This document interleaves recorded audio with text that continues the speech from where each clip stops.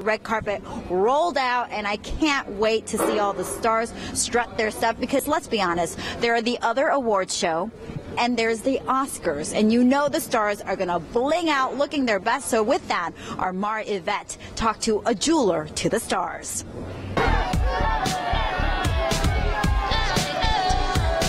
Hey, it's awards season, and you know what that means: glitz, glam, and fabulous baubles. And I'm here at where else? 14 Karats in Beverly Hills. These are the jewelers to the stars. If there's that one piece that a woman should wear, you're thinking that's the earring?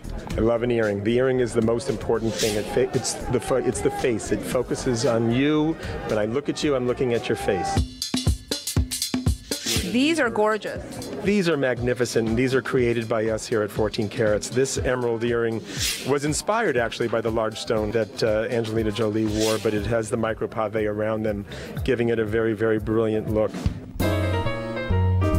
It's about the statement earrings, and it's about the statement necklace. And it is. It's very, very important when a beautiful woman puts on a necklace that's classic and timeless. This is 85 carats of diamonds that adorn your neck with a classic stud. So it's really a focal point of the face and of the neck, and it's certainly not about a big chandelier. This is stunning.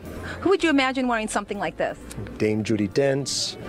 Helen Mirren. Helen Mirren, absolutely. This is to die for. Classic. And let's not forget the arm candy. Here you have a bracelet of mixing yellows and greens and champagnes and pinks, all set in yellow gold. It's got 85 carats of diamonds. It is a stunning, stunning piece, and this is for sure a red carpet number. But the earring by itself is amazing. It's enough of a statement. A huge statement. And you're saying, I have arrived, I am fabulous, and I better take home that award. There you go. You bet. All right, thanks to our Mar Yvette for that jewelry eye candy. Okay, now for some more of my